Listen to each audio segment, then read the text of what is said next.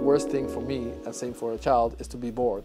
So I always try to kind of reinvent and try to come up with new ideas to kind of not bore myself, basically. That's the main fact why I'm trying to bring like editorial in a different way.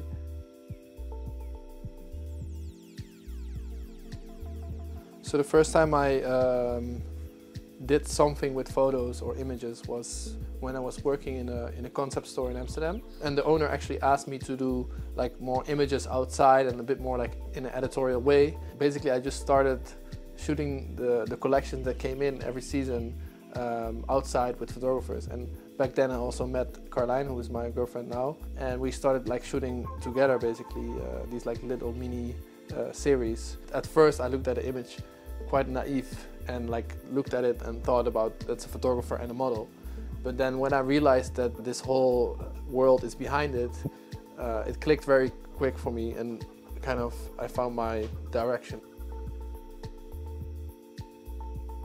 I did have a lot of people that supported me throughout, like for example like Carlijn, of course. Like it's amazing for a stylist to have like a photographer friend or partner that you can always create something with. So that's definitely like somebody who supported me from the beginning. And then, like for example, Lucien Pagès, the team at Lucien Pagès. So I used to drive with the car from Amsterdam to Paris. I would go there and like I didn't know like how it worked in Paris and like the biggest cities. You do a selection and you wait a day and you get it the day after. I remember telling Jonathan like, but I need to leave this evening. But he, like, they always like gave something at least. And then also Ibrahim Kamara, who appointed me at Dazed magazine, and it also went quite organically. We met each other, and he had looked at my work and like asked me to join, like without even knowing who was behind the work. So that was actually quite beautiful. That it's not about who you are, but actually really like the work you make. So I would say these three persons or organizations that really supported me throughout. I was always dressing quite bold and colorful, and even as a kid my parents would dress me up like really like colorful and like basically the same as I would dress now. Recently I've been back to the Caribbean, where part of my roots are, and like I always thought it was like my use of color or like the way how I see like styling comes from myself and just myself. But then when I was in the Caribbean, I realized that everything there is colorful and sweet, and like the houses are colorful, the food is colorful and very sweet, the drinks, the people, the way they dress, the environment itself. And like so it kind of clicked to me, like there's like this, I kind of realized that it's maybe something more deeply rooted than actually just me doing my work. I think it's somewhere in the subconscious that maybe is rooted in the DNA, and I think it comes from that as well.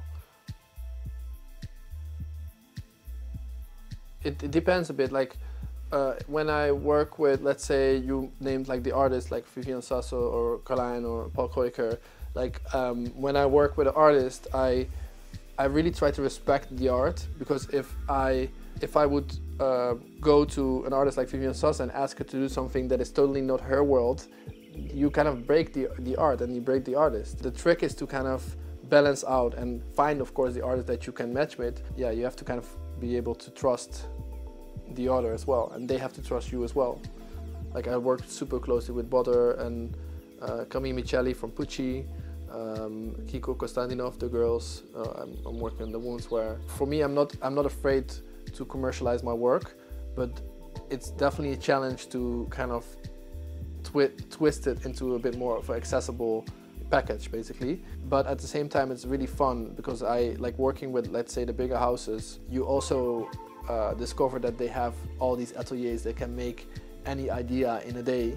So like my universe of design and styling expands when I get to know these kind of brands. So like it's very interesting actually to work also with the bigger, more commercial companies, because it's actually a lot of they have actually a lot of options. I think things can go quite fast, where actually at the same time you can also go more in depth. Dazed is really my platform where I can work in. It's about styling, it's about fashion, but it also has like this extra message. Like there's a couple stories that I would not have been able to do at any other magazine. Like for example, I went to Nepal to shoot with a 6-year-old as the photographer. And the 6-year-old, I took him on a trip in his city, and we dressed up people, and he shot the editorial. So like these kind of moments, like if I would go to like another magazine, I would not name any names, but it's quite a bold idea to just go somewhere. And also like it was quite challenging for myself going to Nepal, not even knowing that the boy was still loving photography. But yeah, these kind of stories, that they are very I think special, and it's something that I'm not able to do anywhere else. So for me, the message of the Nepalese boy was that actually everyone can take a picture if you have the right people around you.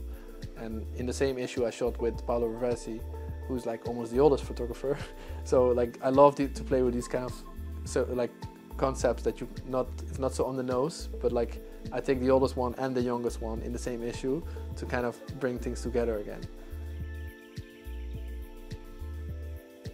The childlike approach has definitely always been there. It doesn't mean that the images or that the work looks childish, but it's definitely this approach of like kind of as a child you kind of try to break the rules of your mother or of your father, and like the way how I look at photography and how I look at styling, how I look at design and fashion is that at some point after a few years in, I was doing a couple of shoots that were quite like similar to each other, and like the worst thing for me, and same for a child, is to be bored.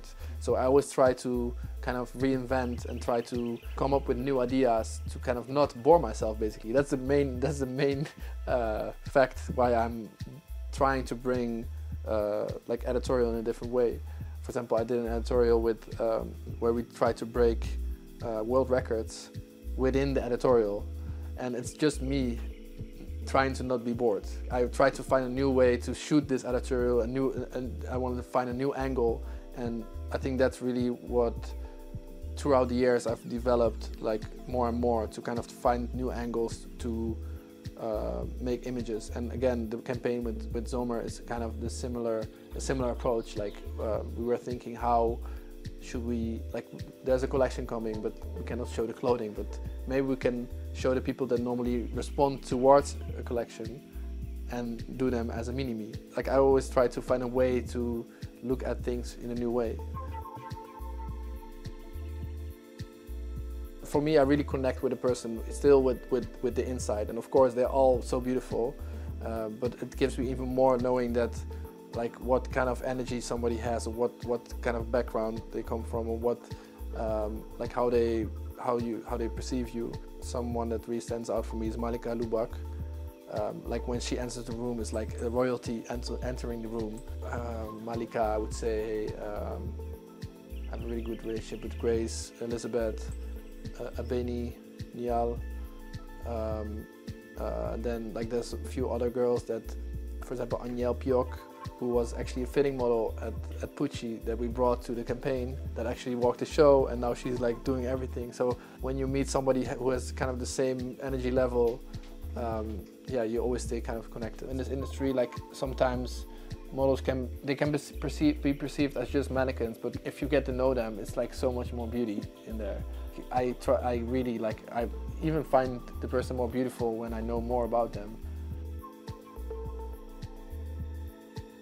Yeah, I mean, like so many. Like on every shoot, there's at least one package stuck in customs. Like it happens. We had a shoot in Europe with an American magazine where all the clothing was coming in trunks from New York to Europe.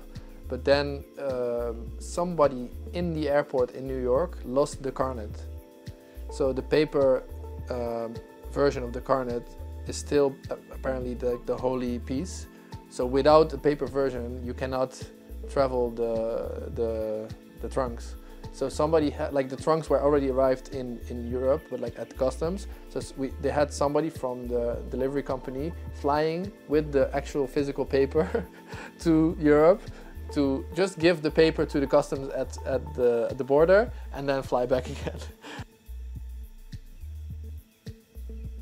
I think what would be the best setup for a magazine is to cultivate definitely on the digital part, and then reinvest this back into the magazine for the print teams to create like beautiful stories. So that, like, my perfect setup would be like raise the funds with digital, but then reinvest it back into print, because at the end the print magazine is like kind of the first point of contact that you will have your audience with, and then the extension will be the digital part, where you can actually maybe, if you're smart enough, finance the print magazine from. So nowadays a lot of magazines are quite ruled by brands, and because they pay for the pages. I think in the future I would love to see it like shifting a bit. I think the first Dazed cover with the girl running on the blue track, I think that was definitely like a great moment. Then I would say the Nepalese boy, the AI series I did with Bella and Carlijn. So we kind of incorporated AI in the background with the model shot in the studio. And then we wanted to connect Bella already for a long time with it, so it took like really a couple months of like getting there. And I think the interesting part is that, yeah, it's still Bella. You can still see it's Carlijn's world. Again, it's for me the innovation part of it that I'm really interested in. So I want to try to push the boundary and see how far we can push it.